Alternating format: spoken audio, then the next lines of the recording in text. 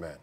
All right, friends, we're here and we're going through this new series entitled Marriage Reconciliation to the Sanctuary. And what's our theme for today, Hillary? Well, for this evening, we will be looking at closing and sealing the sacred circle. That's very, very important. Closing and sealing the sacred circle. Now, what marriages are in a crisis, as we have covered on last week? Well, of course, we know the marriage relationship between husbands and wives are in a dire crisis, as well as our personal relationship with Jesus Christ is also in a crisis due to lack of conversion. And we discovered that it is Satan's plan to destroy God's twin institutions, marriage and the Sabbath. Correct. And we also discovered that whenever individuals are going through marital problems, serious crises in their marriages, that many times they cannot receive or they don't have the peace the Sabbath brings. So truly, it is Satan's plan to destroy God's twin institution, marriage on the Sabbath, as we see here in the book Adventist Home, page 340. And also, it is Satan's plan, as we read in Adventist Home, page 15. Hillary? Society is composed of families, and it is what the heads of families make it. Out of the heart are the issues of life, and the heart of the community, of the church, and of the nation is the household. So as we're seeing here, what the devil's plan is, but also God has a plan. And the plan that God has for the individual to be reconciled to himself is the same plan the Lord has for the married couple to be reconciled to each other. Amen. And we know, where do we find God's plan to reconcile the individual, to reconcile the couple back to him? Well, of course, we find it in the sanctuary, and we know what Exodus 25 says. 25 verse 8 says, and let them make me a sanctuary that I may dwell among them. So he wants individually to separate sin from our lives so that we may dwell with him. And he wants for couples to separate sin out of their marriages so he may dwell among their relationship. And we also see last week when we covered this in Psalm 77 and verse number 13, where the Bible says, thy way, O Lord, underscoring thy way. Thy way, O Lord, is in the sanctuary. Amen. Who is so great a God as our God? God's way is in the sanctuary. Amen. And that way is to eradicate sin from our lives, that we may be reconciled with him. That way is to remove sins from the hearts of husband and wife, so they too can be reconciled with each other. And we saw that when we say God's way is in the sanctuary, it simply means that we must be willing to surrender our way. Own way. Amen. Accept God's way and God's way in his time. Surrender our will as married couples and accept God's will and accept God's will in his own time. Amen. Now notice, as we cover this, look at the statement here from the book Adventist Home, page 100, showing us this principle, that in order for a single individual to be reconciled with God, that person must surrender sins in his life. Yes. Likewise, for husband and wife to be reconciled to each other, there is surrendering of sins that must take place in both hearts. Because unless both husband and wife are reconciled to God individually, they will never be reconciled to God collectively. Look at the statement here, Adventist Home, page 100. First, it says, like every other one of God's good gifts, entrusted to the keeping of humanity, marriage has been perverted by sin. But it is the purpose of the gospel to restore its purity and beauty. So when marriages are broken, what is the only thing that can fix these broken marriages? It's the gospel. The gospel. Thy way, O Lord, is in the sanctuary. It's the gospel. That's right. And that's why we cannot seek for any type of reconciliation from individuals that are not teaching the gospel from the word of God. Correct. So that throws out the window worldly counselors, psychologists, the list goes on and on. Self-help, even looking within to solve the problems. You have to go to the gospel. And this is what the next statement is really saying. Adventist Home, page 179. And for those of you who are taking notes, write down this quotation from Ministry of Healing, page 363. It goes in line with that statement we just read, that marriage has been perverted by sin, but it is the purpose of the gospel to restore its purity and beauty. Ministry of Healing, page 363 says that the gospel is the wonderful simplifier of life's problems. Amen. Let's take the statement. Adventist Home, page 179. The cause of division and discord in families and in the church is separation from Christ. To come near to Christ is to come near to one another. The secret of true unity in the church and in the family is not diplomacy, not management, not a superhuman effort to overcome difficulties, though there will be much of this to do, but union with Christ. Notice now, but what now? Union with Christ. Look at the statement here on the screen. Adventist Home, page 179. We're told, picture a large circle, from the edge of which are many lines, all running to the center. The nearer these lines approach the center, the nearer they are to one another. Amen. In other words, Christ must be that center of that circle, right? As our theme says, closing and sealing the sacred circle. Who must be at the center of that sacred circle? Jesus Christ. And the closer individuals, husband and wife, come to Christ, that center, that nucleus, right? The closer they are together. Amen. Likewise, contrarily, as far away as the husband and the wife are from Christ, the center, so far are they away from each other. So that means basically if your marriage relationship is not founded on Christ and each spouse, husband and wife, does not have his or her own personal relationship with Christ, then you can expect alienation and division because they are not close to each other. And here is the illustration. Look at the 4 lines in the one circle, the sacred circle, right? Hillary, read that line again on the right hand of that screen. Picture a large circle, from the edge of which are many lines all running to the center. The nearer these lines approach the center, the nearer they are to one another. And notice the lines that are running horizontally, east to west, those yellow lines. Notice, Christ is at the center.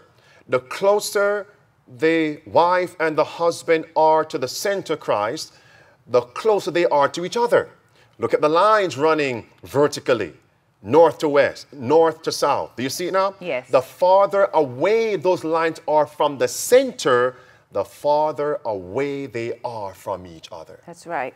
And this illustration brings something to mind right now as I'm looking at the horizontal lines, the husband and the wife. Of course, we are to be in Christ. So as we're submerged in Christ, then of course the ideal would be that we are one because we're both in Christ. So that means it's no longer 2 separate lines, although there is individuality, which we'll get to later in the series, but the 2 are indeed one in Christ. Amen. And as we looked at the sanctuary, we realized the steps the individual must take to be reconciled with Christ are the same steps husband and wife must take to be reconciled with each other. Why? Matthew 19, verse 5 and verse 6, which simply says, the 2 become one. Become one. And this is part 2 of our series now. Part 2, right? Yes. In part 1, we showed the individuals, husband and wife, that when you have serious problems in your marriage, where are they in relation to the sanctuary? Where are they? They're outside of the gate. They're on the outside. On the outside.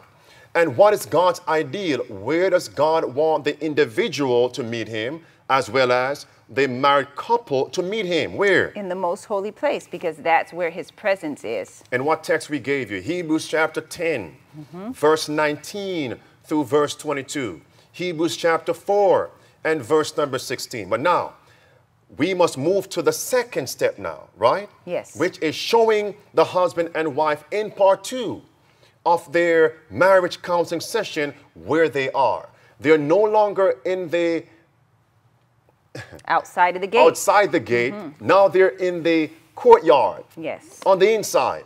And before we begin part number 2, we gave them some homework. And normally when we do marriage counseling, we don't allow the sessions to have too many days in between. So we can keep the sessions as close to each other as possible. Not trying to get 3 days in between, but a day or two and come right back. So then we can show them through the illustration that they're no longer on the outside of the gate, the sanctuary, but now they're in the courtyard. They ministered with the Lamb, as you can see, bottom right off your screen. They also found themselves on the altar of sacrifice. And then we gave them a homework. What was that homework that we gave them last week, Hillary? Well, firstly, we told them that they were to go over their notes. Correct. We also told them that they were to reestablish or establish family worship in the home, that husband and wife were to pray together at least 3 times per day. Correct. And as they prayed and prayed 3 times a day, that they were to claim specific promises, right? Yes. About how God has the power to reconcile them to himself and to reconcile both husband and wife together. And we gave them a particular passage of scripture to read daily. What was that passage? That was 1 Corinthians chapter 13, the whole chapter. Read that scripture, right? Yes. And pray. Notice now, why is that homework so important? That's the question. There was one more thing we told them not to do as a form of homework. Yes. They were not to discuss any marital issues at all.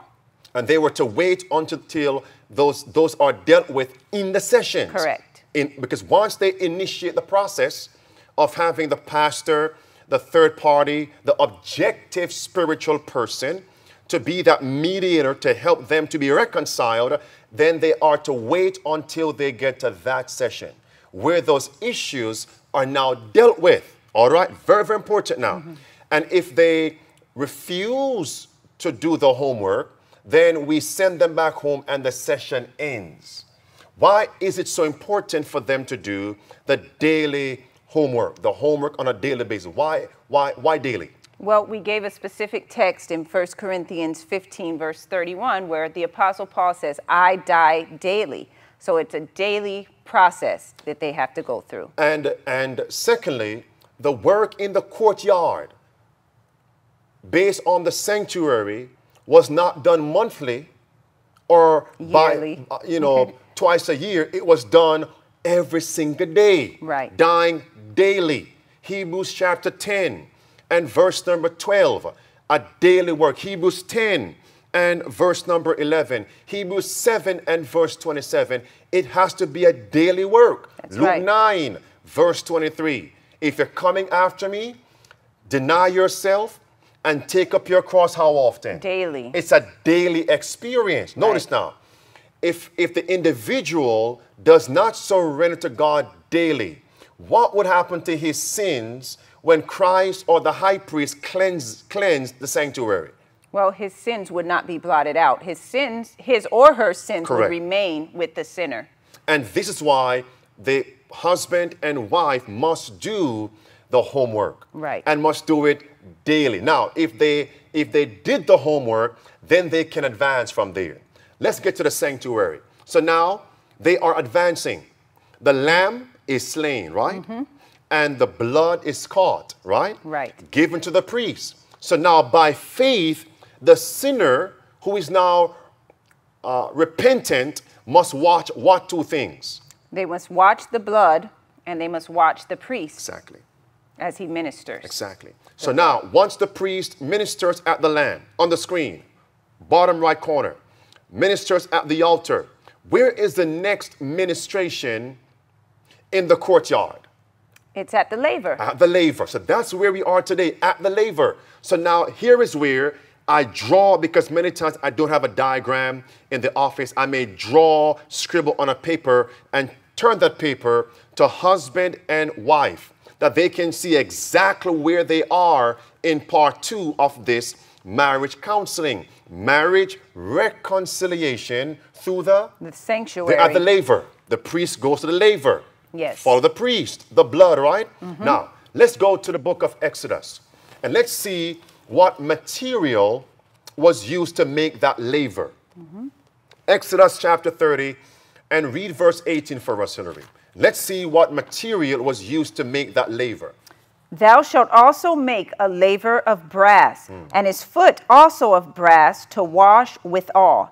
And thou shalt put it between the tabernacle of the congregation and the altar, and thou shalt put water therein. So now, so what material was used to construct, erect this laver? Brass. Brass. And where did they receive the brass from to erect the laver? They received it from the looking glasses of the women. I want to read that. Go there. Exodus chapter 38. Look at verse number 8. Very, very important.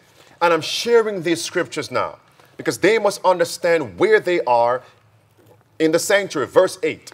And he made the laver of brass and the foot of it of brass of the looking glasses of the women, assembling which assembled at the door of the tabernacle of the congregation. So this is a looking glass. So the looking glasses were collected and melted and used to prepare the laver. All right now? So now what in the Bible is likened unto the looking glass? And this is where I begin to show them what that laver means to them as a married couple. So in the Bible, the looking glass typifies the law of God. It's the mirror. James chapter 1, verse 23 through verse 25. It's the law of God. And the Bible says in James chapter 1, when you look in that mirror, look in that glass, and you see deficiencies and defects in your life, you must not walk away without desiring a change, right, a fix, a cleansing. That's right. And so the laver now, it's a mirror showing a husband and wife the crises, the issues in their marriage. And they must not act as if there's nothing wrong in their marriage. Right. They must see that there is a need now, a great need for a change. That's right. And they must see also that those issues in the marriage are what breaks God's law as well. And breaks God's heart. So what was placed in that laver? Water. Water. Let's go back and read that. Chapter 30 of Exodus. And what was the purpose of the water? Because this point is very, very important. And normally when I come to the second session in the marriage reconciliation through God's sanctuary, I have in the office there a basin. And we're going to see what that basin is for. All right? It's the laver. Right. It's the laver. Very, very important. Let's read that. Chapter 30 of Exodus and verse 18, verse 19, go to verse 21. So verse 18 says the water is placed in that laver, right? Let's read verse 19 now. For Aaron and his sons shall wash their hands and their feet thereat. Now, some folks may say, well, I'm not Aaron, but it's the work of the priest. So right here, I give them 1 Peter chapter 2 and verse 9, showing that the work of the priest of past times, in a secondary sense, is the experience of God's royal priesthood, God's holy people, God's peculiar people. Make sense now? Yes. All right. Let's read now. So they were to wash their hands and wash their feet, right? Yes. I wonder why. What if they refused to wash hands and feet? Well, they're basically saying that they have no need, that they're fine. Exactly. They forget what manner of person they were after looking in that glass, looking in that law. And before you read that, look at the screen. Here you find the laver. The laver is right there in the middle. The middle of what two things, Hillary? The laver. The altar of sacrifice, the brazen altar, and also the holy place, the tent. Exactly. The tabernacle. So unless the individual experiences the washing, he cannot enter into the tabernacle. Wow. And unless husband and wife receive the experience at the laver, they cannot enter the tabernacle by faith. And where does God want them to meet him? In the most holy place. Let's read that now. Verse number 20 and verse 21 of chapter 30 of Exodus.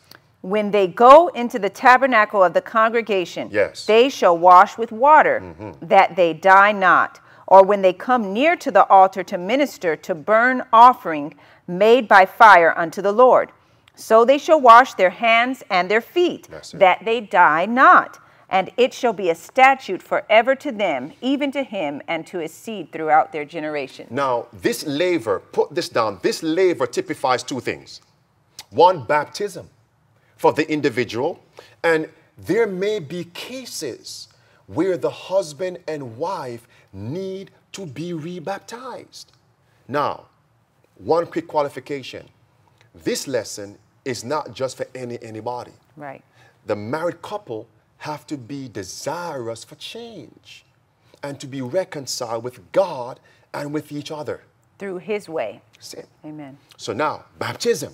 And there may be things, especially if there was adultery in the marriage and both want to be reconciled. We get to that later on, right?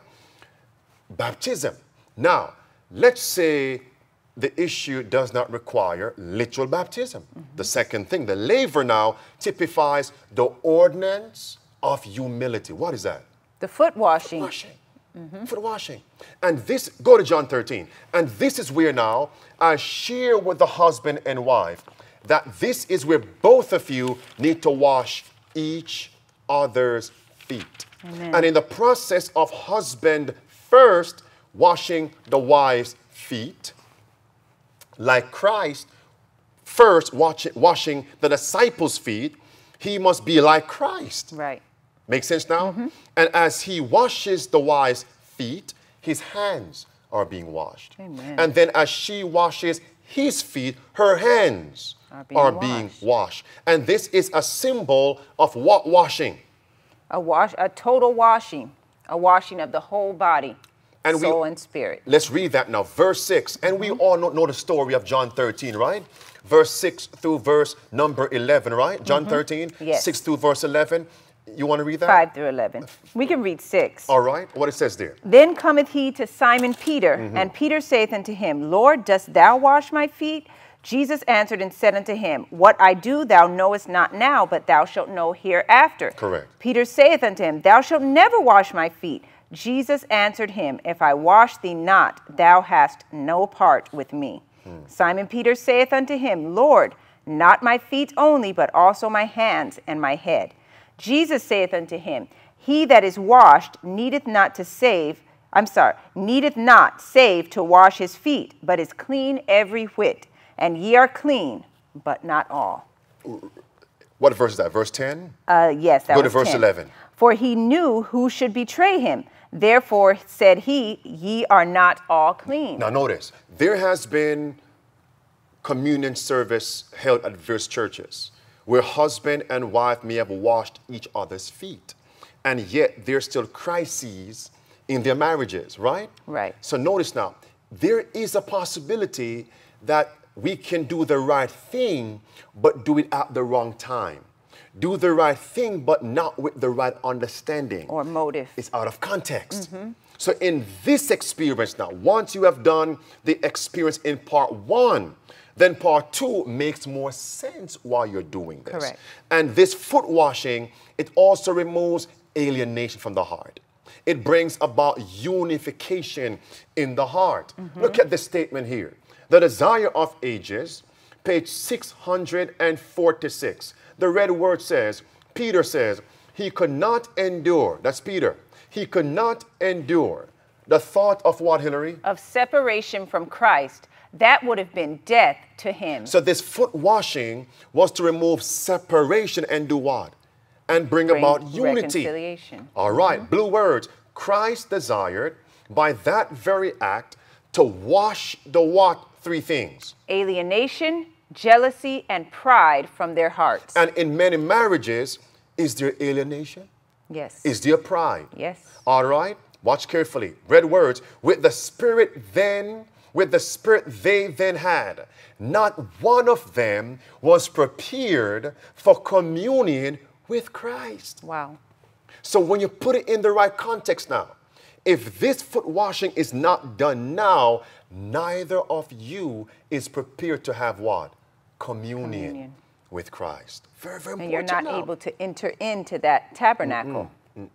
The two become one. Back to the screen. Blue words. Their heart must be cleansed. Pride and self-seeking create dissension and hatred, but all this Jesus washed away in washing their feet. And if they refuse to be washed, this ordinance of humility, then we can end the marriage session, counseling session right there and then. They can go home. They're wasting God's time. They have to follow God's way through where? The sanctuary. And just imagine, if they do refuse, they have to walk past the experience that they just had in session 1. So it's like you're turning your back now on God's presence, because God's presence is going to the most holy place. You're turning your back on that experience. You're turning your back on the laver experience, also the altar of burnt sacrifice, and walking outside the gate. Did Judas have his feet washed?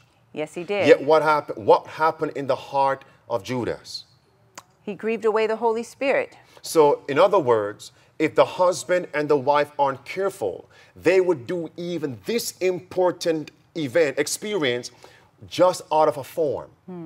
And they will grieve the Spirit of God, like Judas, and another spirit will possess their hearts. Get to the screen. Red words at the bottom, looking upon them. Looking upon them, Jesus could say, "Ye are clean." Now there was union of heart, love for one another. They had become humble and teachable. Hold on. They have become what now? Humble and teachable. I'll come back to that. Last sentence, except Judas. Let's leave that one alone.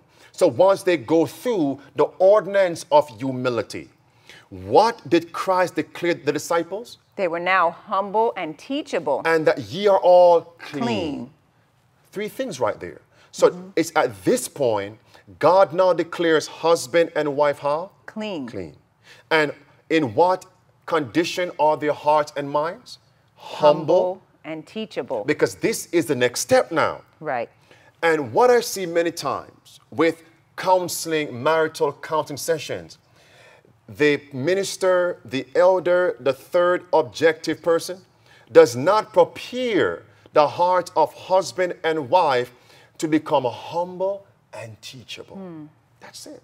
It's God's way now. It's God's way. Amen. Now, at this laver, a third thing, at this laver, not only is it baptism and the ordinance of humility, foot washing, it's also the renewal of your covenant with God. It's baptism, right? Right. Rebaptism, right? Put down Testimonies, Volume 6, page 91, paragraph 1, and page 98, and also paragraph 3. 91, paragraph 1, 98, paragraph 3. This ordinance of humility, the Lord's Supper, the foot washing, it is the renewal of vows for the individual. So what is the application then for husband and wife at this stage of their walk in the sanctuary? That they must now renew their vows one to another. That's it. This is where husband and wife renew their wedding marriage vows. It's right here. It's right here. Look at the statement right here. Adventist Home, page 103. Hillary? Men and women at the beginning of married life should reconsecrate themselves to God. So before they get married, what must they do? Reconsecrate themselves to God. Now, rarely do I do marriage counseling, because some people, they set the date, they go ahead and they order wedding gowns and the clothes for the groom. They bake the cake already, put in the freezer, cook the food, put in the freezer, right? And then they come to the pastor. Now, pastor, my wife-to-be or husband-to-be, we want marriage counseling. But they already set the date. What counseling do they need? No. They want tips, not counseling. Peradventure in that counseling session, God reveals that both of you should not be united in marriage. What would they do at that time? You see? So rarely that takes place. But the point here is that before marriage, what must happen? A reconsecration to God. They must walk through the sanctuary. That's right. And when they have marriage issues, what must they do? Retrace their steps through the sanctuary again. That's right. Return to their first love, as it were. And when you think about it, God wants to make us new creatures. And so the old things are passed away. So it's like you're starting anew. Once you do that ordinance of humility, you wash away the past issues, as it were, and you're beginning again. And so that's why you need to reconsecrate, create yourself to God and renew your vows to each other. Right there at the laver. The laver. Do you see it now? Yes. And of course, the laver is a mirror. It's a mirror. Recommitment of vows. It says on page 178, let fathers and mothers make a what, Hillary? A solemn promise to God, whom they profess to love and obey, that by his grace, praise God, not in your strength now. Not your way. That's it. Amen. That by his grace, they will not disagree between themselves, but will, in their own life and temper, manifest the spirit that they wish their children to cherish. So what do they pledge to do at the laver by God's grace? That they will not disagree between themselves. Important. 105, third paragraph. To gain a proper understanding of the marriage relation is the work of a lifetime. Those who marry enter a school from which they are never in this life to be graduated. So in other words, because some may say, but Pastor, when we renew the marriage vows at the laver, right, we still have issues to deal with. Look at it from an individual perspective. When we come to Christ and we get baptized, at that point we are justified. Are we not justified? Amen. Does that mean we have reached the full stature in Christ? No. Does that mean we are perfected? Not at all. Does that mean we have overcome every temptation? No. We are growing. Correct. And the just man may fall 7 times, but he gets back up until he reaches that very standard of perfection. That's right. So in the marriage, when we say by God's grace we do, it doesn't mean we won't have problems. As a matter of fact, I have not seen some of your defects and your shortcomings. You haven't seen my failures, my skeletons in the closets. And right? sometimes... So now it's a growing process. That's right. So even though we have the vows, we make the vows, it doesn't mean that's the end. No. What we are saying is, as a couple, whatever comes our way is how we respond to it. Right. It's how we respond to it. Go ahead, Hillary. I was just going to say, and sometimes we don't even see certain defects in our own characters until we begin to live with another person. Yes. You know, maybe we lived on our own for a period of time, but until somebody else comes in the home, you see really how selfish you are. Then the children come along, and you find out other things about yourself that you didn't know were there. Defects I'm talking about. Correct. So there's always going to be things that come up. Correct. But it's the way you deal with it. And thank you, Hillary. And that's why in part 1 of the session, we did not deal with any issues, just the heart and how we deal with each other, not so much the intricate details. Right. Right? She burned the beans, right? No. It's how, so what if she burnt the beans? Right. Do you see it now, friends? Yes. You see? Are we long-suffering? Yes. Right? And yes. So that's why part 1 was so important. But in part 2, we will get to some issues. Go ahead. Hillary. Right. I was just going to say as well, the sanctuary is teaching us also that at every stage there has to be self-examination. Correct. Because when you walked in, you realized there was a problem. That's what drew you to the sanctuary. Then you got to the altar where confession was made. So you're examining yourself there. You go to the laver, you're looking in that mirror, looking in the law, seeing how you've transgressed the law of God. So there's self-examination there. At every stage there has to be self-examination, and there has to be examination of the marital relationship. And just as the individual walk with God, being reconciled with God, to God, right, is the work of a lifetime. Sanctification is the work of a lifetime. Likewise in the marriage, husband and wife It says it's a school from which they are never in this life to be graduated. Wow. Look at this potent scripture. Quotation, Adventist Home, 105 paragraph 2, the fourth paragraph. However carefully and wisely marriage may have been entered into, few couples are completely united when the marriage ceremony is performed.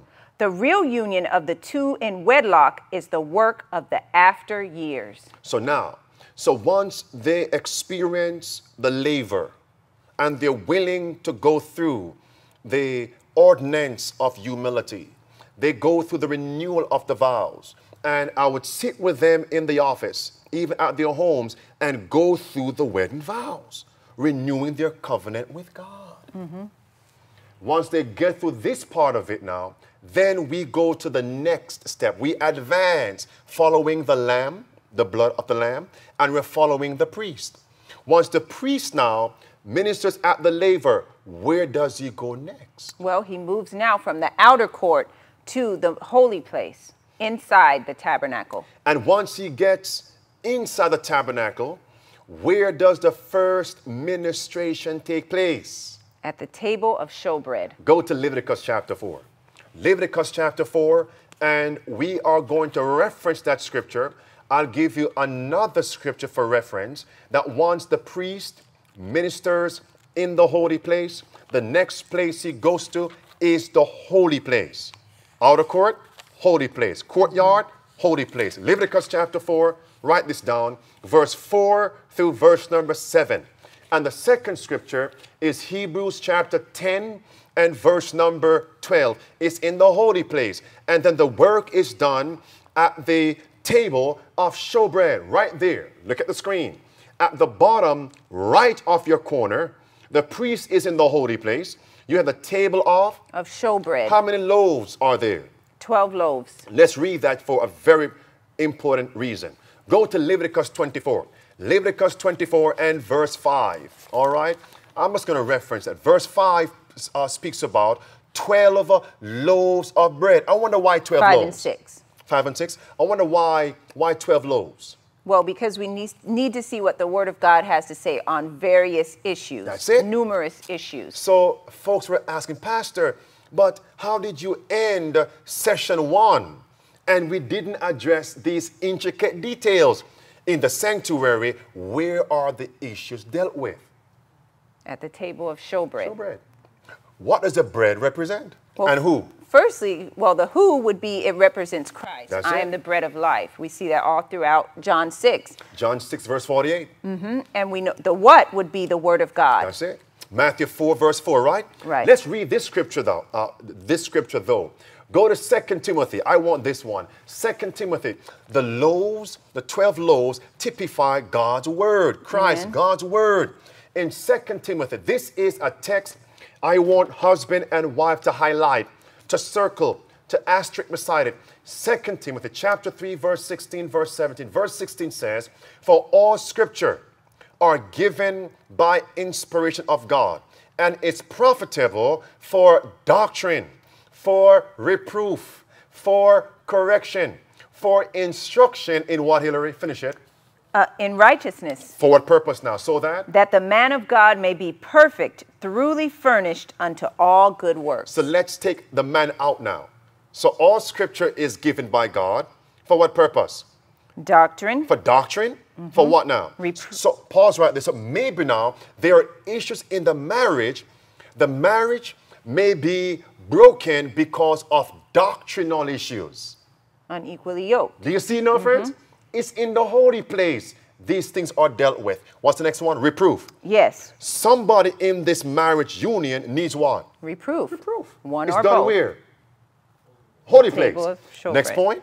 Correction. Somebody and both need Correction. Next, Instruction. instruction. In righteousness. And what is righteousness? It's right. Right doing. Where is it found? In the holy place. By the bread.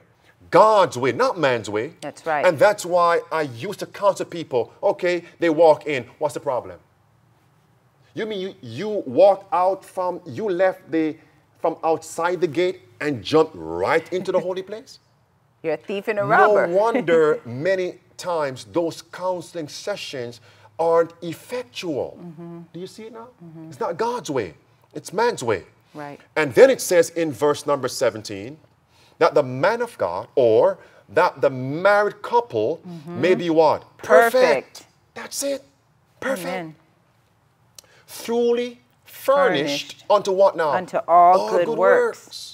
It's right here, my friend. And I think complementary to that would be Hebrews 4:12, I believe, that the word of God is quick and Yes. powerful and Yes. sharper than a two-edged sword, dividing asunder, even to the bones and the marrow. I'm And is a paraphrasing. discerner That's of where the I'm in- going, of the thoughts intents and the intents of the heart. That's it. That's it, friends. The word of God, right? Yes, Amen? and what's interesting too is that the showbread is always there. There's never a time when the table is empty. Correct. Every week it had to be replaced, but there was never a time where there was no bread on the table. Correct. So that means whatever the issue may be, the bread has to be there. That has to be the counsel, the counselor, the reprover, the corrector, Amen. the instructor.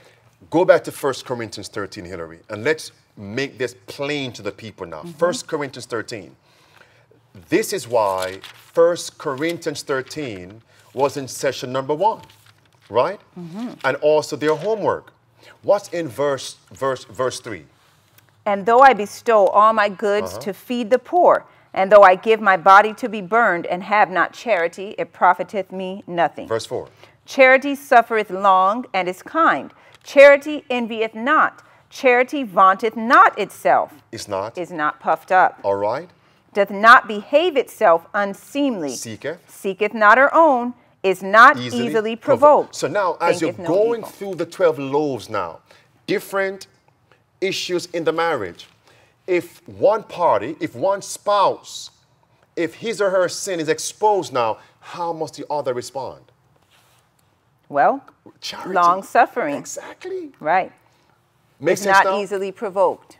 That's why part 1 was so important. So now, what is one of those issues? That's it. What is one of those issues, one of those loaves of bread that will give us doctrine, that will give us reproof, that will give us correction and instruction in righteousness, right doing? What must we do? Well, we must establish or reestablish the sacred circle. Oh, Hillary. One more time. What? We must establish or reestablish the sacred circle. Sacred circle. Let's read that. There is Adventist homepage 177. There is a sacred circle around every family which should be preserved. No other one has any right in that sacred circle. The husband and wife should be all to each other. Pause. I want everyone to pay attention, all right? The husband and the wife should be all to each other. The wife should have no secrets Underscore to keep that. from her husband. No secrets. And let others know. And the husband should have no secrets to keep from his wife to relate to others. The heart of his wife should be the grave for the faults of the husband, and the heart of the husband the grave for his wife's faults. Never should either party indulge in a joke at the expense of the other's feelings. Never should either the husband or wife in sport or in any other manner complain of each other to others, for frequently indulging in this foolish and what may seem perfectly harmless joking will end in trial with each other and perhaps estrangement. All right. I've been shown that there should be a sacred shield around every family. And notice now, a what shield? A sacred shield. It says the home circle should be regarded as a sacred place, a symbol of heaven, a mirror. Where are we now in the sanctuary? Well, in the most... Laver. Yeah, the laver Laver. first. See, the mirror, the laver. And then we go to the bread, holy right? place, yes. So the home circle should be regarded as a sacred place, a symbol of heaven, a mirror in which to reflect ourselves. Friends and acquaintances we may have, but in the home life, they are not to meddle. Last Amen. sentence. A strong sense of proprietorship should be felt, giving a sense of ease, restfulness, trust. Can I just emphasize something real quick in that last statement? The Yes. first line of the last statement says that the sacred circle should be a symbol of heaven. And of course, we know that Christ is one with his Father. I think we gave that text our last session. And so in heaven, Christ and his Father were in this sacred circle as it was, and nobody else could enter into those councils. And that's what aroused the jealousy of Satan. Even though there were angels around and there were other heavenly beings, in that sacred circle, it was just God, Christ and his Father. And so it is. In the sacred circle that God has established, it is, well, it's really Jesus along with husband and wife, but nobody else can enter into that council or should be allowed in there. Correct. Now, notice that last sentence, a strong sense of what? Proprietorship. What does that mean? Should be felt, giving a sense of ease, restfulness, and trust. This is going to be a side note. Husband and wife should never allow the other spouse to doubt his or her love. Never. Don't forget that. Never. A strong sense of proprietorship should be felt. Make sense now? Giving a sense to husband and wife, ease, restfulness, and trust. A sacred circle. Right. They Now, should cherish that circle, guard it. look at the screen right here. This sacred circle can be seen in the sanctuary message. Watch carefully. Once that high priest, on the screen right here, what you're seeing is the laver or an illustration of the laver. And then beyond the laver, you're seeing now the door to go into the tent. Holy place, most holy place. I want everyone to watch this. Once the priest, a different picture, once the priest goes to the sanctuary, look right here. Once the priest leaves the laver, he goes where next? To the tent. Holy place, right. Holy place. And he closes that curtain. Wow.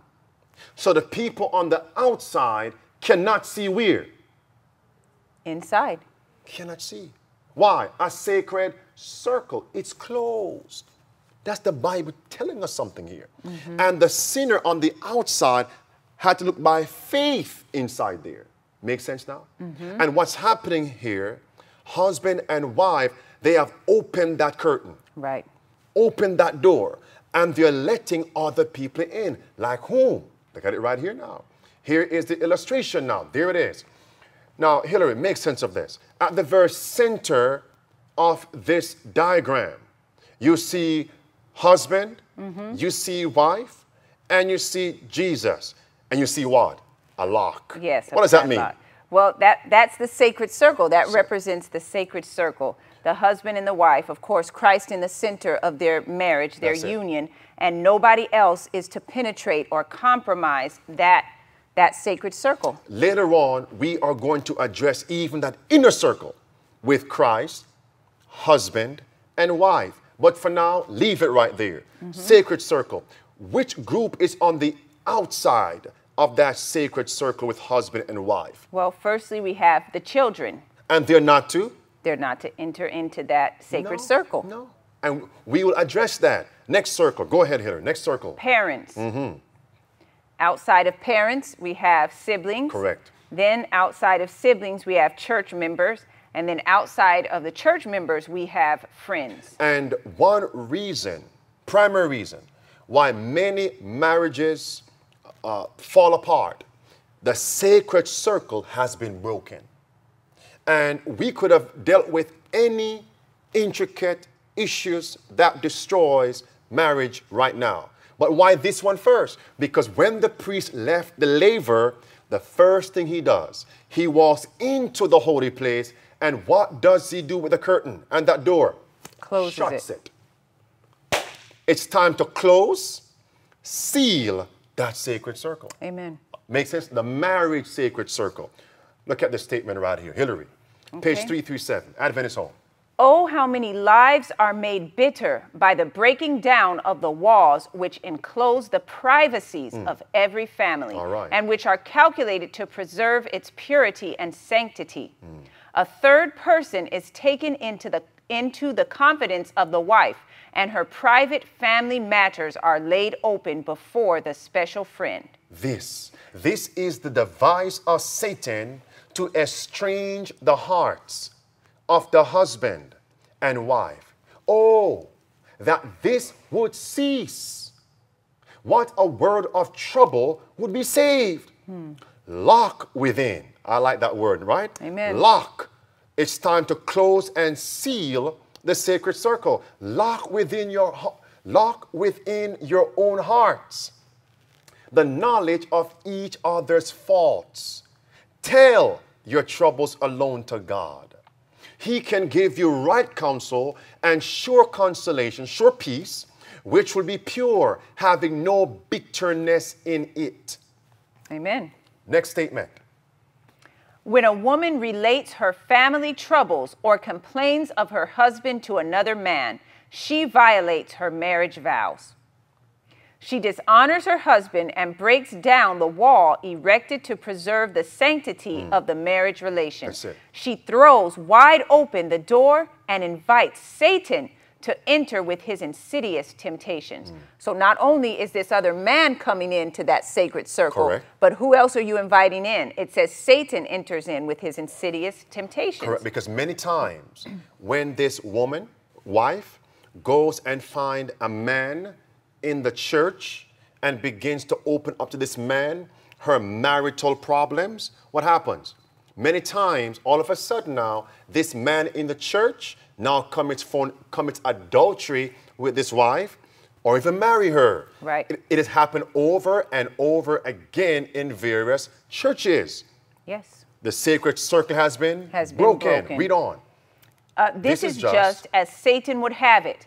If a woman comes to a Christian brother That's it. with a tale of her woes, her disappointments and trials, he should ever advise her, if she must confide her troubles to someone, to select sisters for her confidants, and then there will be no appearance of evil whereby the cause of God may suffer reproach. And we have to be very consistent here. So now, does this mean that you, Hillary, must go and tell sisters in the church your marital problems? No, that's also breaching the sacred circle. So notice the words in red. If she must confide her troubles to someone. Now, let's give a qualification. If a woman or even a husband, if their lives are threatened Right. by the other spouse, yes, they need help. Right. All right? Abuse. Correct. Right. Besides that, and there might be another, besides that, notice now, if she must confide her troubles to someone, to select who now? Sisters for her confidence. But now, what must the sisters do? The only role of the third party is to say, all right, you have marital problems, go talk to your husband, and both of you have to agree that you need a third party, objectively, spiritually, to help both of you. If your husband or wife refuse to come, I cannot help you. Because we have to be consistent. Right. And sometimes this point, as the listener, sometimes it catches you off guard because we naturally want to help someone. If a sister comes to me, I naturally want to help. And so a lot of times you're caught in a place because you want to sympathize and you want to, Correct. offer godly advice. But again, you don't want to cause somebody to, compromise that sacred circle. And many times what happens is this. When one spouse relates marital problems to an outsider, even if it is of the same gender, the persons who are listening have in their hearts hatred. They despise that spouse who is hurting their friend. And peradventure, the couple gets back together, husband and wife reconcile, and they have moved on. That third party, that fourth party, still holds a grudge against that spouse. Right. That's why it's dangerous to break that sacred circle and relate your issues that you have with others to somebody else. I'm going to read you a statement here from the book Adventist Home, page 177. Adventist Home, page 177. I'm not sure if we read that quotation about the grave. Did we? Yes. All right. That the heart of the wife must be the grave for the fault of the husband. Right. And the heart of the husband must be the grave of the wife's faults. Right. We cannot break that sacred circle. That's right. And as you mentioned that while the couple may have moved on and reconciled, the other person holds a grudge. But not only holding a grudge, but sometimes that other person loves to gossip. And so it doesn't stop. So even though you come to that person in confidence, hoping that they're a spiritual person to offer you godly advice, they go tale-bearing and they're telling your personal issues to everybody. And now it's out in the open on the street. And that could that could even cause further, once the couple says, okay, we're reconciled, but that could reopen up the wounds. And how many couples have to stop going to some churches and stop going around other people because of what was told about them to other people? And this thing spread all around. And even though they want to reconcile, and maybe they are in the process of reconciling, the guilt and the shame of what was exposed haunts them along the way. That's why it's dangerous to expose the faults in your marriage to somebody else. Right, and also to listen to others who want to relate their faults to you. So as a listener, you have to be a spiritual person and you have to close that door, as it were. And say, the only way I can help you, even as a pastor, someone comes in the office, pastor, they call me pastor, you know, this is, I said, stop, sister, stop, brother. Are there marriage problems? Yes. All right. Go to your spouse and say, we need counseling. And if both of you agree, then come see me. That's it. Right. You cannot come to me and say, let me lay on you all the problems. I cannot help you. Why? I'm outside of God's way, outside of God's will. A third thing we must consider is how in marriages, how a spouse may say, I'm going to hang around this other person because this other person is my best friend. This is what destroys, again, friends, write these things down now. Write them down. Things that destroy the sacred circle. And it's time for us to be closing and sealing that sacred circle. Again, don't tell anybody else. But I've dealt with many individuals wherein in their marriages, this is the issue.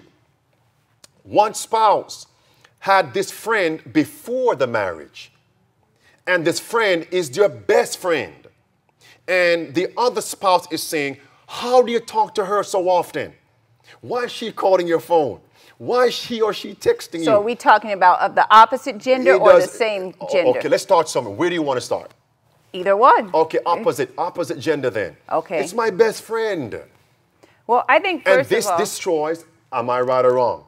Right. It's my best friend. Well, I think, first of all, when you make that covenant with a husband and a wife, forsaking all others, I'm sorry, you may have been close, which I don't even know how close a male and a female should be without, you know, going down the path to be married. But anyway, you have to cut that off. You have to cut off those relationships.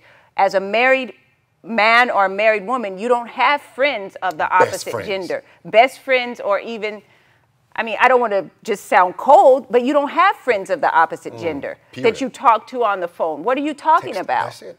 You know, outside of your husband or wife. Exactly. And on the individual level, from that perspective, when I come to Christ, who's my best friend? Christ. Who's my best friend? Christ. I'm married to Christ. He's my best friend. So now, when I get married to you, who's my best friend, Hillary? I am. My best friend. Amen. And that's why the So now no one else I should call my best friend. So that now I'm sharing family, marriage issues and history events with somebody else. What am I doing? I am breaking the marriage sacred circle. Yes. Right. I think I lost my train of thought, but it will come back to me. And then what happens is, let's say one spouse feels uneasy with that. and the other spouse holds a hard end. No, he's my best friend. No, she's my best friend. You are too jealous. But remember now, we read a statement which says, the last sentence, Adventist Home, page 177, paragraph 2, a strong ease, black words. A strong sense of proprietorship should be felt, giving a sense of ease, restfulness, and trust. That's right. it. Nobody should make the husband or wife Get feel over suspicious. it. You know, you're too jealous. If one spouse doesn't feel comfortable with you and your quote-unquote best friend, for the sake of your marriage vows to your spouse in the sight of God, what must you do with that quote-unquote best friend? Cut it off. Right. That's it. And that's why we read a statement earlier that Yes. said the husband and the wife should be all to each other. That's They it. should be all to each other. So if you're receiving a fulfillment and you have a strong communication and a strong relationship with your husband or wife, you shouldn't be seeking outside sources to have that sense of fulfillment with friends, Correct. as it were. Now, what if that best friend, in quotes, best friend is of the same gender? How many times do you have either spouses, the man, the husband, he spends more time with male friends than with his wife? Well, that's a problem. And vice versa.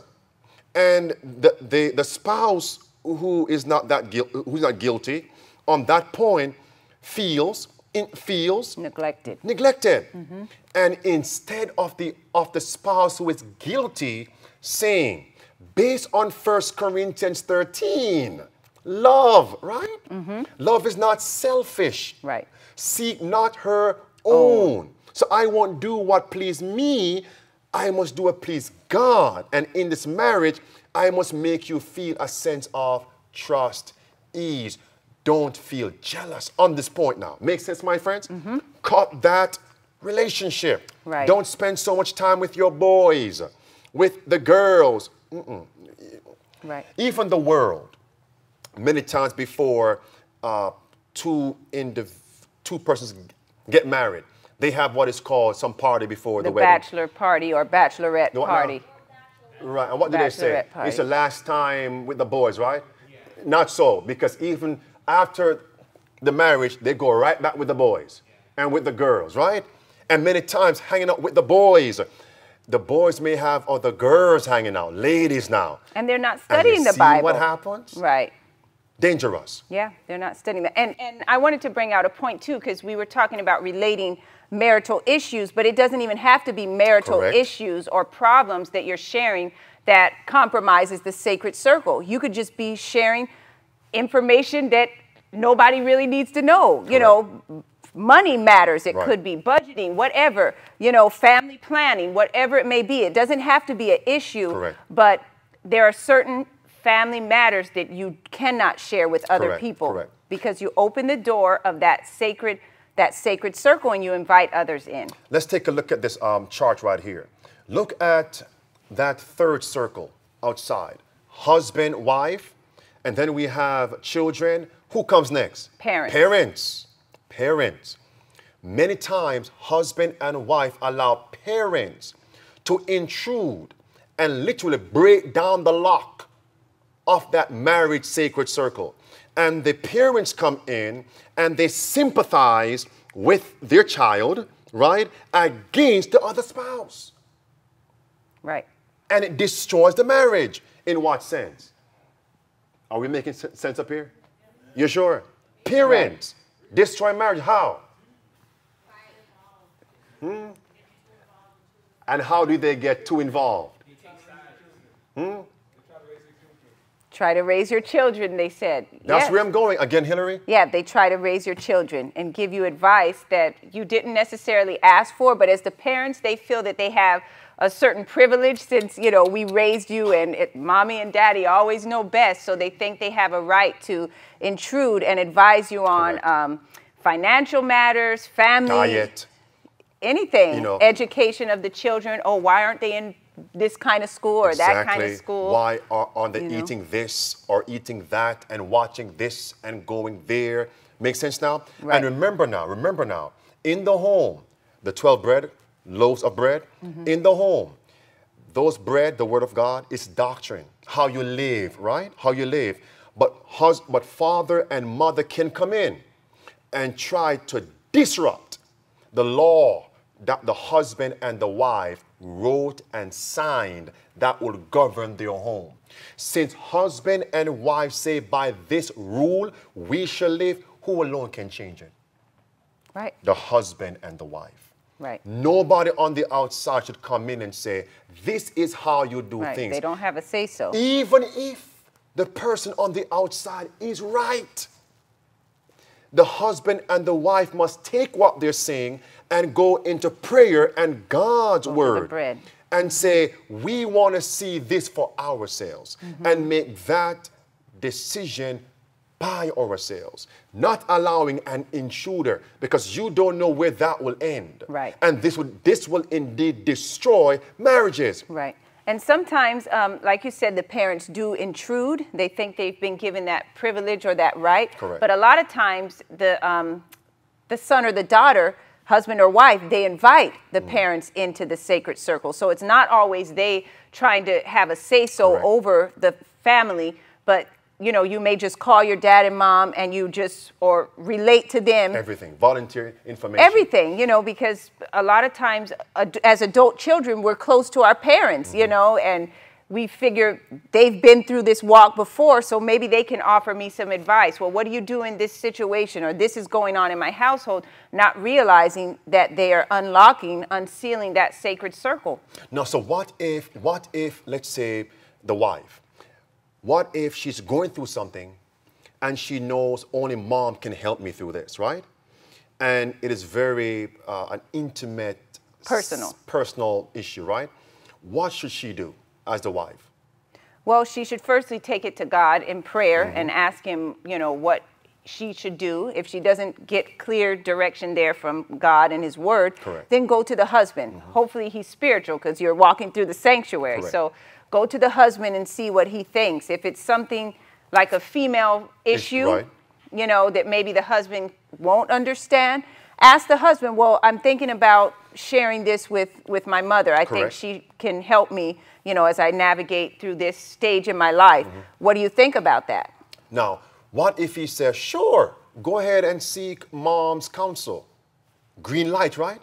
You go on that issue. But what if he says no? What happens now? Yeah, you cannot break that. Exactly. So what do you do now? You go back on your knees and you say, Lord, I strongly believe, for the context, mom has the answer, but my husband, the two become one. He's saying no, right?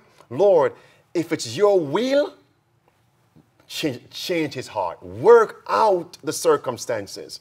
And God can do it. If you remember, with Abraham, Sarah, and Hagar, did Sarah not instruct Abraham to break that sacred circle? Yes. Did he not? Yes. And what was the end result? Misery. And notice, afterward, when Hagar had Ishmael, right? How was Hagar treating Sarah? Mistreating her, disrespectful. And what did Sarah say to Abraham to do with Hagar? To send her away. And what did Abraham say? No, no. But what did God do? God came in and spoke to Abraham. Let the bondwoman and the son go. Make sense now? So if the husband say, I don't see light in that, to have peace in the home, you don't go do it behind his back. Regardless, you go on what? On your knees. And go back to the word. And say, Lord, I believe it's your way, but God's way may be right, but is it God's time? Make sense now? Yes. Let's go down to, back to the circle and talk about even children. Sacred circle, children. How do husband and wife allow children to come in and break and destroy that sacred circle? Well, sometimes they do it knowingly. A lot of times, especially if the children are older, if there's issues in the marriage, perhaps, you know, maybe they see the child as a friend and not their child. And so now mother or father begins to relate marital issues to the child. Yeah, or she's walking around grumpy, or he's walking around grumpy, and the child, oh, what's wrong? Oh, well, and they start to share what the other spouse is doing. And not only does that breach the sacred circle, but it also causes that child to lose respect for, well, for both parents. Correct. One, for the parent that's being talked about, but also for you for sharing, with him intimate things that a child should not even know. I don't even care if they're a grown child, How many of you know of husband and wives who just to get back to the other spouse, meaning to retaliate negatively, they try to pull that child in closer and speak words of evil about the other parent to get that child on his or her side, right? Or they bribe the child with material things to do that. What are they doing with the circle? They're breaching the sacred circle. Sacred circle. And that's knowingly, but sometimes carelessly or neglectfully it happens. Ignorantly. Parents Or knowingly, are yes. talking or whatever. Maybe they're talking loud in the house and the child is around, or they think the child is in his room Correct. doing something by himself. He's listening. And they're having a personal, intimate conversation, and that child's ears are listening to every word that they say. He's in the sacred circle. That should not be. Back to the screen. Notice again. And before I go here, let's also remember that children, if they don't see love between husband and wife, they will never grow to respect and love their parents. So what happens is, as this spouse is trying to negatively retaliate toward the other spouse by bringing this child on his side, her side, that spouse is destroying not only the family, the marriage, but the home. Right. And peradventure, husband and wife reconcile. That seed that was sown in the heart of your son, in the heart of your daughter, that terrible seed against daddy, against mommy, is very difficult to uproot it. Right. Very difficult. And they will live with that negative seed in their minds toward husband, toward father, toward mother. And it's dangerous. It's a possibility that if Christ doesn't come, they will perpetuate it in their own relationships. When they grow older, they'll begin to disrespect their spouse as well, or to live the way that they saw their parents living as well. Now, how about this one? Because again, we have done marital counseling with individuals, and we have heard this one wherein one spouse wants family members to come and live in the house with them. And the family members are able-bodied, and really they want to take advantage of the situation, right? And one spouse is saying, no, they cannot come here. And the other says, but I want them to come. Have you ever seen that before? It destroys marriage. Why? Because now one spouse may have the family members or friends come over to live for an extended period of time, right? And this drives a wedge between the husband and the wife. Right. And not only that, sometimes compromises are made when these family members come in. Correct. Let's say they're not even Sabbath keepers, so they want to bring meat in the house, and just to appease them, maybe one of or break the Sabbath, or play certain music, or bring their video game, or whatever the case may be. So the sacred circle, the whole constitution of the household, is falling apart. And so what would be the solution again now? But what if the friend or family member use sympathy or coercion? That's my son, or that's my nephew, that's my niece. And they use sympathy or even persuasion. I think Bible principle. So what do we do? What should husband and wife do when faced with that situation? Well, they go to their knees, they pray about it, they see what the Word of God says, and then they come to hopefully they'll both see eye to eye on whether or not to bring that person into the home. Now, what if one say, I want them to come, and the other spouse say, no? What happens now? It's a no. What happens? As long as it is not a life and death situation, it's a what? It's a no. Maybe if they're dying, let them die, right? But again, there must be unity among husband and wife. Have to be. If you are the spouse who sees light for them to come over and tarry for a number of weeks, months, then go on your knees and say, Lord, work it out. Show my other spouse that this is the right thing. And if you believe that God can work miracles, what must you have? Patience. Right. And faith. And wait, that's Yeah, it. You have that's to. right. You have to, because you see, many times as an individual, does God allow crisis and crises to come upon the individual for them to exercise faith Oh, and to absolutely. develop patience? Right. So in the marriage council, That's the right. marriage council, God allows trials, tests for that spouse who say, I want them to come to go on his or her knees and say, dear God, I'm going to exercise faith, give me patience. You work it out and watch God work. Right. Well, another scenario that coincides with the one you just brought out about people, relatives or friends needing to stay in the house or asking to stay in the house. What about people just coming to visit? You know, not long term, but, well, so-and-so wants to come over Correct. and visit. So that's another issue that needs to be worked out together, jointly. Husband There and has wife. to be a joint, a mutual agreement. But I think here we need to address a question that how do we know? Because somebody watching this broadcast may be saying, well, then what can I share? You know, how do I know if I'm breaching that sacred circle? What if I'm just talking to my sister, you know, or somebody in the church and we're just talking? How do I know what to share from what not to share? Well, I mean, the point goes, anything that has to deal with the marriage, they cannot come in. If they have to come in, it must be a mutual agreement by husband and wife to allow John Brown or Mary Smith to come on in. It has to be a mutual agreement, period, right? Okay. That door must be closed. And if one party feels otherwise, that party cannot make his or her decision regardless of the other person's feelings and thoughts, or else you are breaching the marriage vow. You are putting somebody else above your husband's, wife's thoughts and feelings. Work it out together. Then, as having a united front, then you can address what's coming your way. What about husbands or wives who hold secrets from their spouse?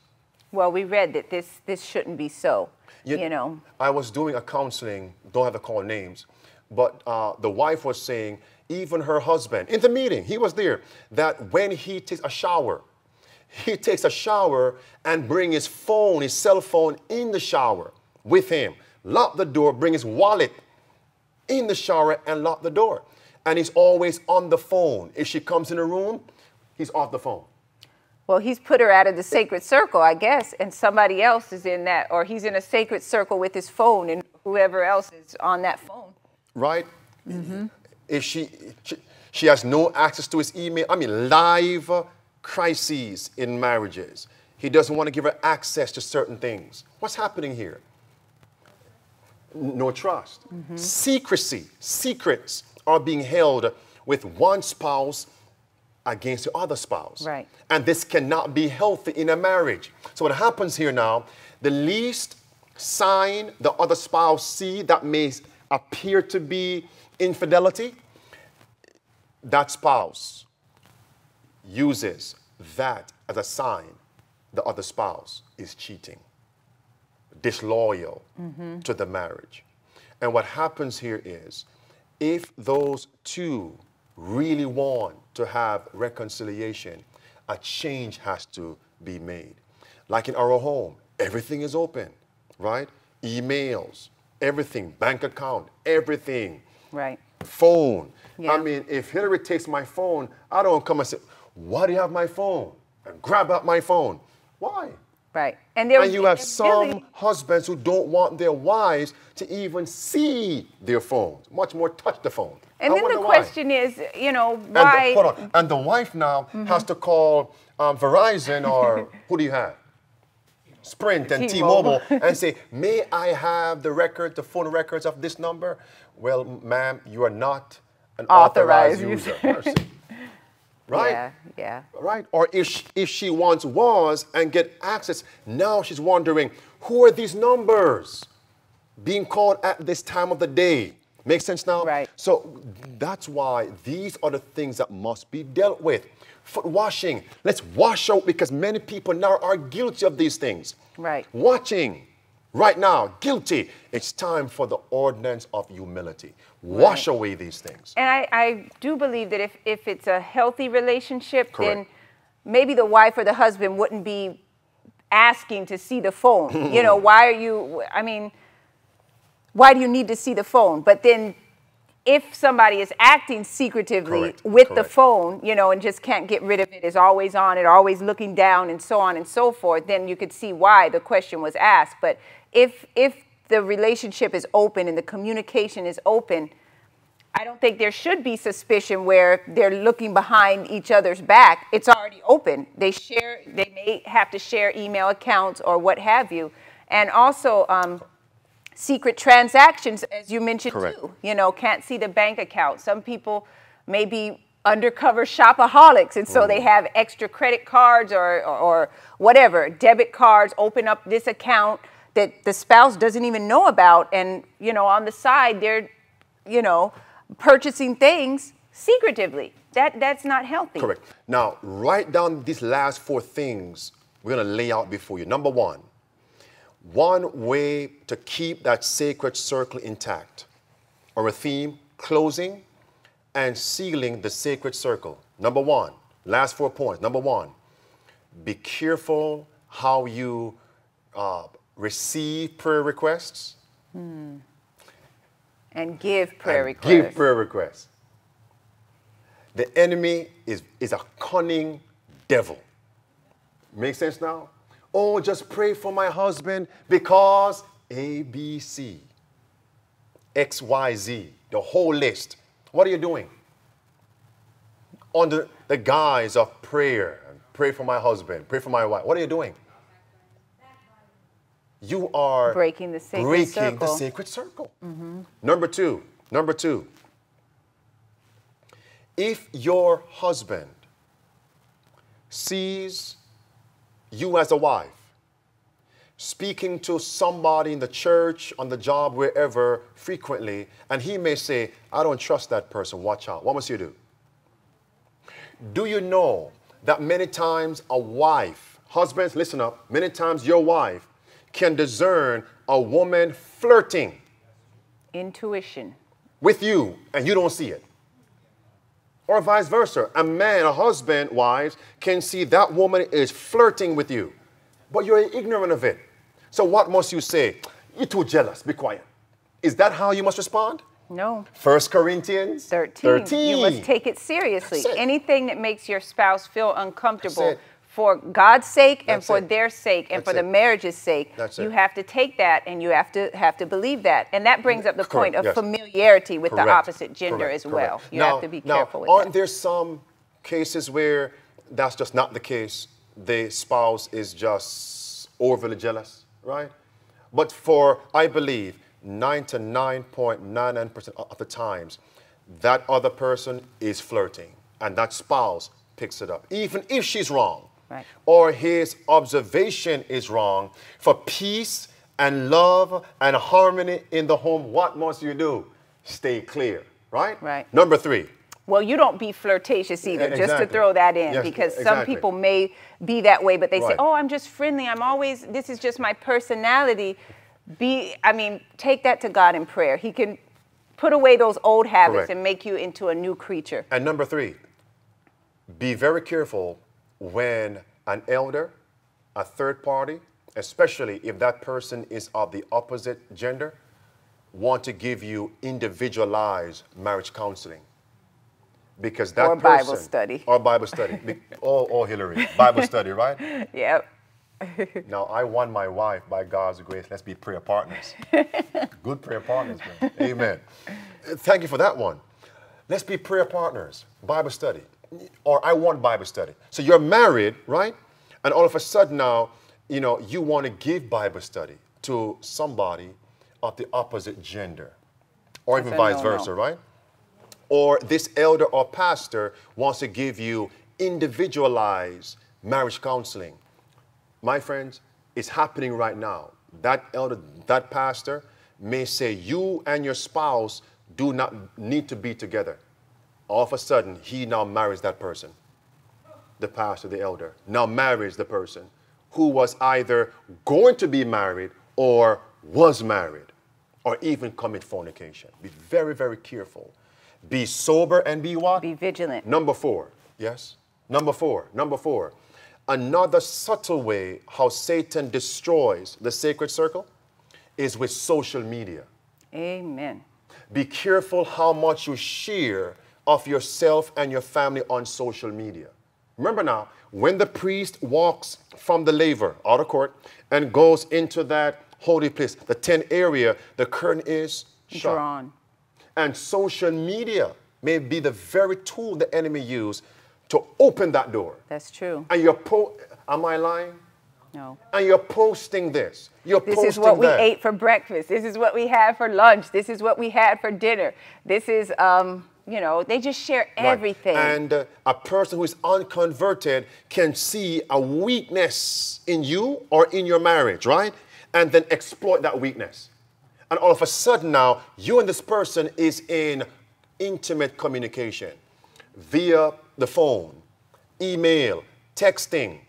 And all of a sudden, you have broken not only the sacred circle, but also the marriage vows. The seventh and commandment. all of it, my friends. Be Right, very broken careful. the law. And akin to that one, Hillary, is what I'm now hearing and seeing how some wives, or most of wives, are going to gyms. Well, husbands are doing it too. And then- Wives going to gyms. And they want to have a personal trainer. And that man, the personal trainer, he now wants to teach the wife how to stretch. What? Let me show you how to stretch and how to do this and that. All of a sudden, friends, it turns into something else. Right. And akin to that point, also, as far Dangerous. as people, you know, exercising and wanting to capture their journey, because this is a big thing that you see now on Let's be social media. exercise partners. Right. Yes. So people are saying, okay, this is where I am day one. This is where I am not day one. Okay, week 1, week 2, week 3. And they're sharing these photographs of themselves, naked pictures of themselves. And that brings up an interesting point that many times there are nonverbal ways, because most of the I'm things. available. I'm yeah. looking. Most of the things that we shared are how the sacred circle can be compromised by what we share verbally.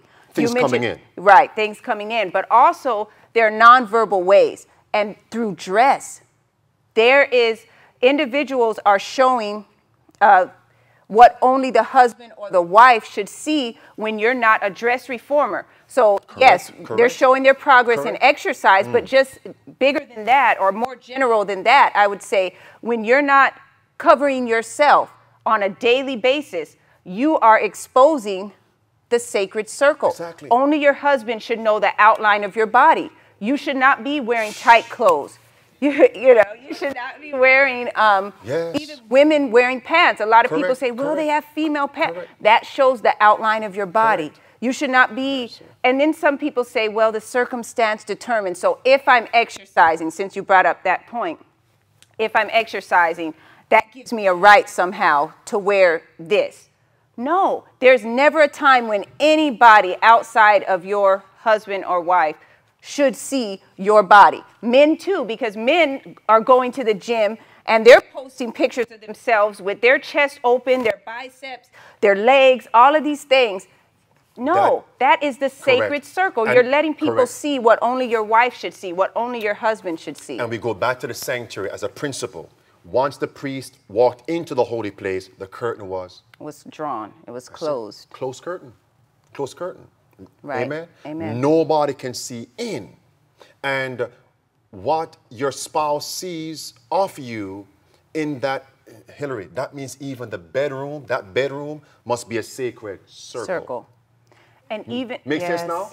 Right? And what we see and experience in that bedroom should not be on social media, should not be in Gold's Gym. What's the next gym called?